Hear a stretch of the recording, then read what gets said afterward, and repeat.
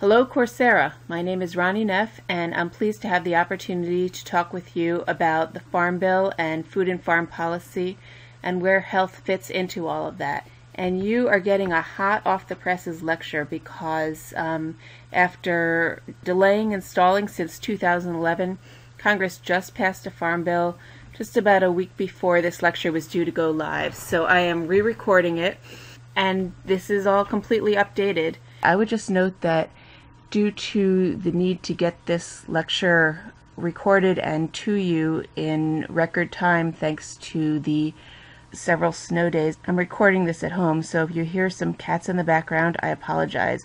If you hear fighting children, consider that a metaphor for what's been going on in Congress. The title of this talk is U.S. Agricultural Policies and the Farm Bill.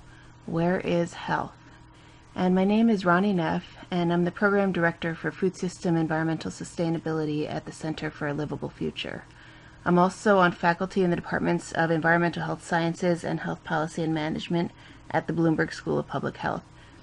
My interests include food system environmental sustainability, food waste, and of course the Farm Bill, as well as food security in Baltimore. I've been editing a textbook on food systems and public health that should be coming out later this year. I'm very excited about that. Historically, I became involved in the Farm Bill of 2008. I actually moderated phone calls for a loose coalition of people focused on a set of public health priorities within that Farm Bill. That was actually the first public health venture into the Farm Bill per public health, to my knowledge. And I've been engaged in this Farm Bill as well, both through policy activities and through authoring and editing and serving as a reviewer for a number of briefs and policy pieces and a health impact assessment that I served as a reviewer for. And our other colleagues within the Center for a Livable Future, Becca Klein and Bob Martin, who now directs policy programs here at the Center, have been very active as well on the Farm Bill, as I'll discuss some later on. I also previously led the American Public Health Association's Food and Environment Working Group. So in the first section of this talk, I'm going to just give you some broad overview that the Farm Bill is one of many policies that affect food and agriculture. And then the bulk of this section will focus on the history and the context for the Farm Bill, and also why some of that history is also very relevant for other types of policy approaches to addressing food and agriculture. In the second section, I turn to what's actually in the new Farm Bill, and I walk through that, making connections with public health. And then the third section is going to talk about Farm Bill politics, including the role of public health in advocating for public health-oriented policy within the Farm Bill.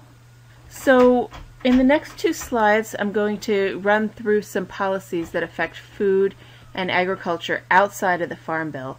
And as you can see, there's a very broad range of policies at the federal, state, and local levels. At the federal level, I would just point your attention especially to the Child Nutrition Act, which is coming up in 2015. And this is an important opportunity for those who are thinking about the food system. And also to the dietary guidelines for Americans. The USDA's Dietary Guidelines Advisory Committee is currently considering approaches for the next set of dietary guidelines, and there's an opportunity to weigh in through public comments. At the state and local levels, I would point you to the existence of food policy councils, which are collections of stakeholders within often localities or states that come together to address issues of joint concern, as well as to build communication across these groups that often haven't communicated that much in the past, and really work together to change an area's food system. And through food policy councils, as well as through just directly making policy, there are all kinds of policies that go on at the state and local level that affect food. And I would say that often the state and local level is considered a really valuable laboratory where you can test out new and creative approaches, and you can develop new policy. Whereas at the federal level, especially lately, as I'll discuss, it's been pretty hard to get new policies through, progressive policies, and, well, any policy really. I would encourage you to think about ways that you can use state and local policy to address food and to address agriculture. So here's lists of just the broad range of policies that affect agriculture. At the federal level, I would point your attention to trade policy because that's something that's particularly timely as well, where the proposed trade policy could affect agriculture in a lot of different ways, from labor standards to the ability of countries to make decisions about the kinds of agriculture and food products that would be acceptable, and so on. Regulation of feed additives, regulation of biotechnology, labor standards, a lot of different federal types of policies.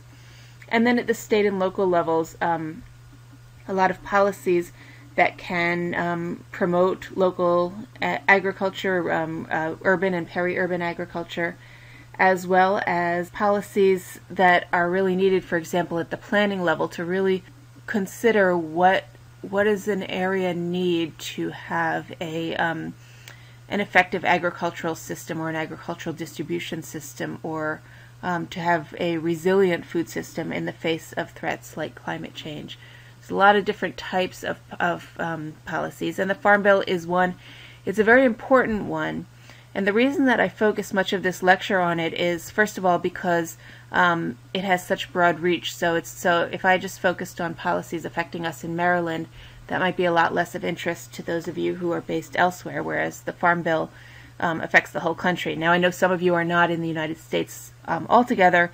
I think that some of what I'm saying will still be relevant for where you are, and for thinking about ways to use policy to address the types of needs that there are in a food system. So the Farm Bill is a broad omnibus bill, which means that it has a large variety of pieces within it. And it's really the most important and largest piece of legislation affecting farms, food security, food, land use, rural policy, and a lot of other pieces. And that's another reason why I really focus this talk on the Farm Bill in particular. It's reauthorized every 4 to 6 years, in theory. So the Farm Bill will set broad policy, but then each year there's a need for appropriations to allocate money for a number of these specific priorities within the Farm Bill. So you can't just pass a Farm Bill and then go do something else for the next 4 to 6 years. You have to kind of be on it annually. So what is the Farm Bill and what's in it? So when a lot of people think about the Farm Bill, these types of images may be what comes to mind. Particularly public health people, or they may think of something like this. Or they may think that the Farm Bill is affecting priorities like these, and in fact, all three of them are correct, as I'll discuss. And for a lot of people, when they think of the Farm Bill, they think of something like this. This is a concept model for the many ways that the Farm Bill may affect obesity, global warming, environmental degradation, and other adverse health effects. And actually, this is a system framework that's useful in systems analyses, but it really does demonstrate some of the incredible complexity of what's going on here. Another way to think about it that I find helpful is to really break it down into 5 key domains, 5 key reasons why the Farm Bill is a public health bill. And my talk in the next section is going to break these down in terms of the content of the Farm Bill. But it affects food security, it affects what we eat, it affects environmental sustainability and environmental health, and because it affects environmental sustainability, it's also affecting food security over the long term. It affects equity, and then it affects rural income, quality of life, and rural public health. So I want to give one more piece before I turn to the history, and that is considering why is there a need for a government role in agriculture? So there's all kinds of industries, and many of them don't have a big policy like the Farm Bill that shapes their activities so heavily and that leads to so much governmental investment in these kinds of ways.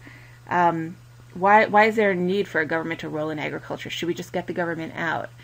And here are some reasons. From the farmer side, the farmers have a really tough job, as you've probably heard in other lectures for this class, and one of the reasons is because they're dealing with tremendous unpredictability. So they don't know what the weather is going to do, they don't know what pests are going to do. I mean, you can think about this year right now. If you're a California grower dealing with the drought, if you're growing citrus in the south, if you've got livestock that may have been killed in the early snowstorm this year, they're dealing with a lot of unpredictability, and that affects both their ability to make a profit and to stay in the business, as well as their desire, frankly, to stay in the business if they can't sort of have some way of assuring their financial stability. Farmers are also not nimble in the face of market fluctuations. So if in some industries, if the prices go down for a product that you're producing, you could just shift your production. But in a farm, you've probably set yourself up in the beginning of the season. You can't necessarily just shift before the end of the season. You've already got your seeds in the ground. Another issue is that, especially when it comes to commodities, individual farmers can't influence the market. So each farmer who's growing corn, for example, can't say, well, I have this wonderful feed corn that's going to feed animals, and it's very different from your feed grain. Well, actually, they're all going to be seen as the same, and no farmer is going to be able to demand a different price from the others. There are products that are differentiated where that's not the case, but that's true for commodities. And finally, farmers as a group are growing older, and we need to have a replacement supply of farmers to grow our food for us. The second set of reasons for a need for governmental role in agriculture, it has to do with the environment. So there's an inherent tendency in agriculture toward overproduction. So every farmer has an incentive to basically produce as much as possible so they can get as much profit as possible. That it's in their individual interest to do that, but it's in nobody's group interest to have every farmer doing this, because if all the farmers are doing that, then the prices go down, so that's not good for the farmers. So it's helpful to them to have something that helps manage that. And similarly, there's a tendency towards unsustainable practice in a lot of farming, and a lot of that has to do with just the way that industry has evolved to seek the greatest possible yield at the lowest possible cost. And that often leads towards unsustainability, and so there's an opportunity and a need to protect the environment. By setting standards that affect everyone, that provides an opportunity for farmers that want to do the right thing to be more likely to be able to afford to do the right thing. And finally, consumers. So we need farms to stay in business because we need them to produce our food. And we need to be able to afford food. We need it to be accessible. And we need to be protected from some of the environmental and public health concerns that could come from production that would not necessarily be in our best interests. So for all these reasons, there's a need for a governmental role in agriculture. And especially that first set had something to do with the initial role for government in agriculture. So let me step into the history. And of course, this history goes back, millennia to when people first started farming. Let's start in the 1860s. We've got more than a century of federal government efforts to increase our levels of agricultural production. And one policy that was passed in 1862 was the Homestead Act, and it gave homesteads to farmers that were further west from where they had originally lived, so it encouraged a westward expansion of farming. That was helped along by the Transcontinental Railroad. And another policy was in 1862 established a system of land-grant schools, and those were schools, universities, colleges that were doing research on agriculture that could help improve agricultural production and methods.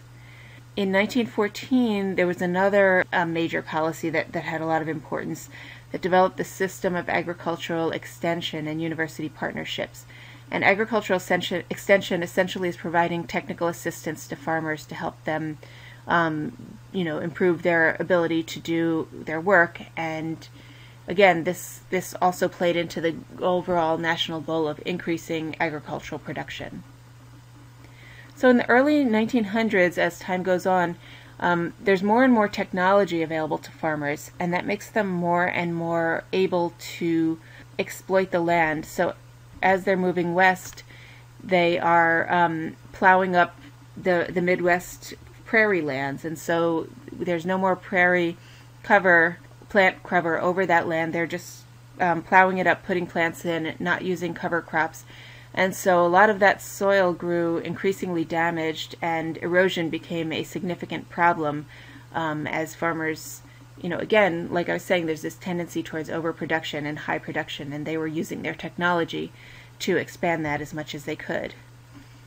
And as you've probably heard, one of the results of this, things kind of came to a head in the 1930s when there was a combination of all this soil erosion plus a season of high winds and drought, and it led to basically picking up a lot of the soil from the Midwest, the great topsoil from the Midwest, and depositing it all over the country. Farmers didn't necessarily have crops to sell.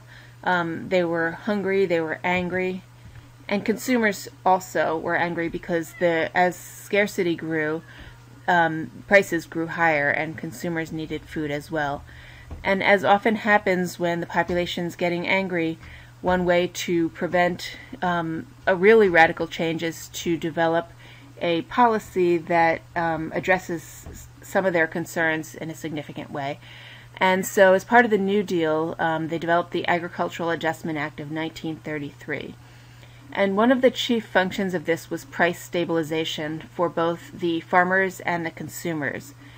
And one of the main pieces of developing this was the ever-normal granary. The idea was that when there's surplus food, we put the surplus into the granary for storage, and then if we have a year when we have a low yield, then we can pull some of that out, and so it stabilizes the prices for the farmers, and it stabilizes the prices for consumers. And there were other policies in there, like mandatory idling of certain lands so that they wouldn't grow as much food, and other pieces. And there were land and water conservation pieces in there as well. A number of other types of policies that were all connected to that. But this wasn't technically a farm bill. So technically the first farm bills came in 1938 and 1949. And what's very interesting about these policies is that they are considered to be the farm bill, the permanent legislation in the farm bill. So every farm bill that we've passed since that time is basically a temporary farm bill that supplants the permanent legislation for this period of time until it expires, and then we go back to the permanent. And as you can imagine, things were quite different in 1938 and 1949. In recent years, there wasn't really a thought that it was very realistic that we would ever let the farm bill expire, but as I'll discuss in Part C, in fact, that happened twice in the past 2 years. So every 4 to 6 years there's another farm bill, and I'll just discuss a couple of the really more landmark farm bills. And one of those was in 1973. So all along we've been focused on price stabilization and managing the supply so that we can manage the prices. And by 1973 there was a new movement which was focused on let's grow as much as we possibly can. We can sell it overseas, we can push it domestically. Let's just, we don't need all these little small farms that aren't really getting big yields. Let's get big farms. Let's plant fence row to fence row and get as many crops as we can out of the resources that we have. And at that point, we actually had the USDA, Soil Conservation Service, actually helping farmers to do things like drain their wetlands, remove the windbreaks. It was pretty bizarre when you think about it in retrospect. And this farm bill really played into, certainly the movement had already started, but this farm bill had a significant impact on furthering the decline of small farms and the growth of larger firms. Another thing that happened in this same farm bill was that the food stamps program was brought in. That had been started and stopped, and it was brought in the 1973 farm bill. And again, this was partly also a use for agricultural commodities that would partly also justify growing more of them, as well as, at this point, a lot of social concern about hunger. So fast forward to 1985 and 1990, and these two were landmark farm bills in terms of development of environmental programs. And so a lot of the conservation programs came into the farm bill at this time, which I'll describe in more detail in the next section. Another thing that happened is the establishment of conservation compliance. The idea that if you're going to receive various subsidies or other payments through the farm bill, and you're farming on some environmentally sensitive land, then you have to comply with certain conservation requirements in order to be allowed to receive that money. You might say that the fence row to fence row types of policies that had started and grown since 1973 had something to do with the need for all these environmental programs. Okay, fast forward again, it's 1996, and this is another landmark farm bill. And this is an era not that different from some of what we have going on today, where there were high commodity prices, and this is also just after the contract with America. And in that period, there was an idea, let's get government out of a lot of things, including agriculture. So there was an aim to end government intervention in commodities. Not very far after that in the future, prices dropped in the economy, and suddenly the government had to pay out a large amount of money in emergency payouts to farmers that didn't have any other way to support their income. And so there was a 50% increase by 1998. It doubled soon after that. And suddenly, we're not going to end our subsidies, we're going to increase them. And very ironically, the entire rise of farm subsidies, like direct payments, has its root in this effort to end government intervention in farming. And you will see this lovely picture. This actually is the only picture that I've been able to find of freedom to farm on the internet. The last set of farm bills that I wanted to describe as part of this history is also 1996, but really 2002 and 2008. There's this small but growing set of programs that advance goals of local and regional food systems and healthy foods. And I'll describe some of these in the next section. This is really another transition within the Farm Bill to change the types of foods and the types of food systems that are supported. And all of these programs, as in many Farm Bill programs, they start out very small, and the goal is just get a foot in the door, and then over time they may become larger with each subsequent Farm Bill if you're lucky. So let me summarize what the history shows us. First, our farming system has been shaped by a long-term federal effort to increase agricultural production. I didn't say this earlier, but commodities were an early and thus a continued emphasis of these programs, in part because of their transportability and storability compared to more perishable foods. So these efforts to increase production have been in tension with, and sometimes in seesaw with, policies to protect us from ourselves by managing supply or the environmental impacts of overproduction. Additionally, much of the history of food assistance policy has to do with finding markets for surplus commodities. Today this motivation may be more covert, but it is not absent, even as the anti-hunger community and recognition of the challenges of hunger have become much more influential, a major influential player in Farm Bill politics. A third message from the history is that since at least the 1970s, there have been efforts to get government out of farming, and programs to subsidize farmers since at least that time have not been all that politically popular. Yet, efforts to remove support or safety net programs have often resulted in bringing in alternate programs to play that role, as we'll see happening in this year's Farm Bill as well. Finally, programs with a more direct public health impact have been steadily growing in the Farm Bill, albeit not nearly as fast as many of us in public health would like to see. It can be frustrating to watch this incremental development, but colleagues who have been working effectively on Farm Bills for years have pushed the impatient among us, including me, to recognize the reality and long-term benefit of accepting this kind of incremental approach. Of course, state and local policies may promise more rapid changes, although not as widespread as the Farm Bill can achieve, and that's an important place to look for future opportunity.